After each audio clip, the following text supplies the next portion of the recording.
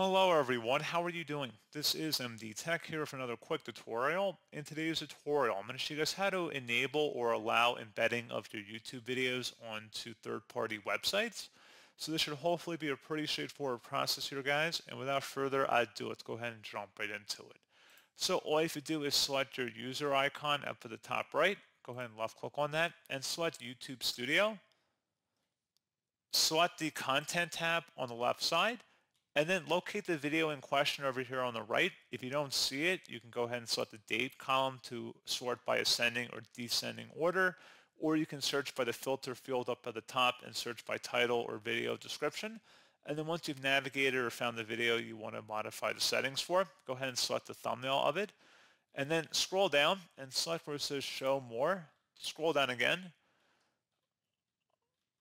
Underneath where it says license, allow embedding, you want to go ahead and check mark inside of that field if you want to allow it to be embedded into third-party websites.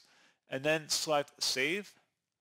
And then once you're done with that, if we go back, you can set it to all current videos as well. So if you want all videos on your channel to also be allowed to be embedded, click the little checkbox next to where it says video, select the edit button, and then select embedding.